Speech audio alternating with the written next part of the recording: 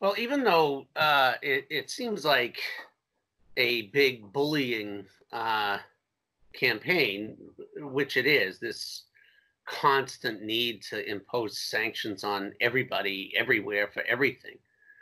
Um, it also, to me, seems to be a sign of desperation and a sign ultimately of defeat.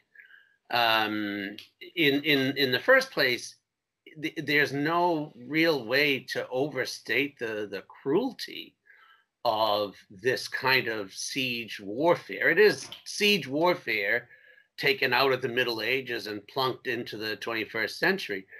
The idea of starving populations or limiting access to medicine and stuff like that is a clear act of war. It's a clear violation of the Geneva Conventions. It's just sick. It's vomit inducing that the U.S. continues to do this without any a blowback. Well, without any repercussions. They're not taken to task. They're not boycotted. They're not brought to the ICC.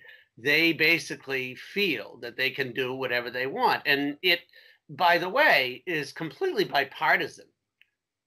You can say that this is evil and Trump is evil. A lot of Democrats will say this, but they've been on board for all of these sanctions. They've been on board for all the coups.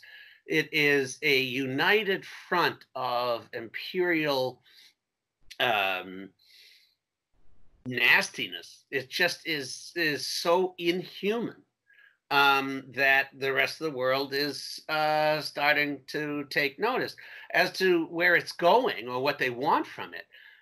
I think they want to see a coup happen in Iran, in Russia, in China, if they can, any place they can stir up trouble. Venezuela, certainly, Bolivia, they already did. But the idea specifically of ratcheting up sanctions on Iran when it's facing this COVID crisis, this massive COVID crisis, leave aside for the minute the the idea that it is an American bioweapon, which is not without evidence, by the way, but still, assuming there's no validity to that at all, this is still a murderous escalation of an already sick policy. And the Chinese are coming to the rescue in sending supplies and information and doctors to Iran. They're also doing the same thing with Italy. Cuba is doing the same thing, sending doctors. And all the West can do is hunker down, try to buy an exclusive patent for the U.S. for its own COVID vaccine. The EU won't give anything to anyone not an EU country. It really is telling, and it shows the stark difference between the values that are held by the so-called evil empire, the countries, like Iran and China, and Cuba, and what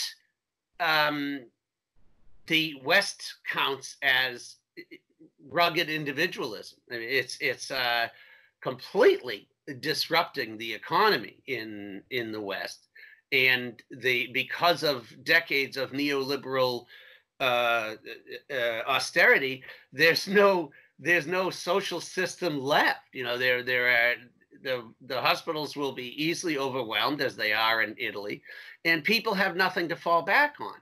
And while the senators are doing things like selling off their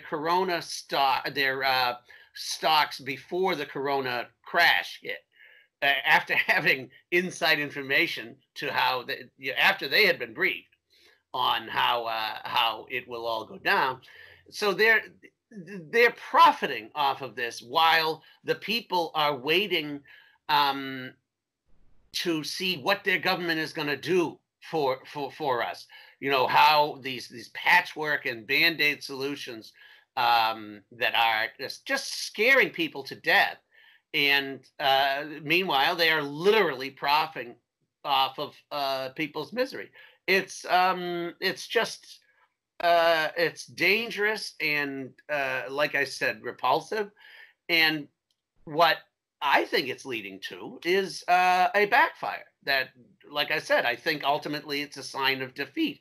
You can't get away with this forever, and they have way overplayed their hand. And I think that this will be part of the continuing decline of U.S. influence in the world. And that said, it's about time. I can't argue against that. Look at what that influence has done over the past decades. So if you want a silver lining, I guess that's it.